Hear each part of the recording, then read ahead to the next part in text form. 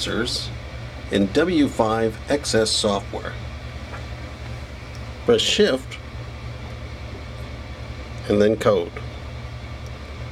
As you can see, number 2 is sensors. In this case, I have a transmitter with 2 sensors, so I press 2. Deflection class defaults to 0, but all our transmitters are now on number 2. The first one is temperature. The measurement range is -6 to 34. -6 can be achieved by pressing the Shift key to get a minus, and then the 6, and then the up arrow to give you a 2, and 34. And then up arrow.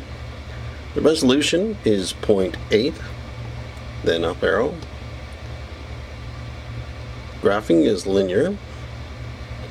The first coefficient is the base of the scale, and that's -6, so you press the Shift key again and the 6,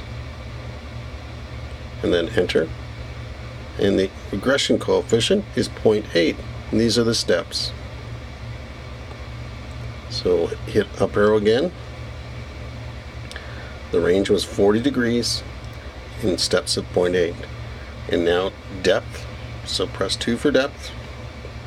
Measurement range in this case is a 0 to 15 psi, so hit the up arrow and then 15, and up arrow to,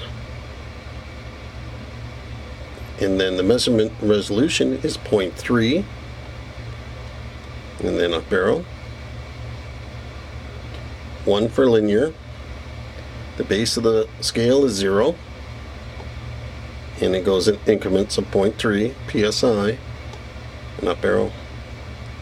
And now they're configured. Now to add it to and reserve a frequency, press Shift, F table, and we'll check for a frequency, and the table is empty, so we'll add a frequency. Shift and F table, 1 for add, 172.006 in this case, and channel number 1. I'm going to hit escape now, and now I'm going to hit the up arrow, and I'm going to go to sensors. I'm going to reserve a channel, press number 3, and channel 01 will be my channel. It says 1 channel reserved for sensors, and you're good to go.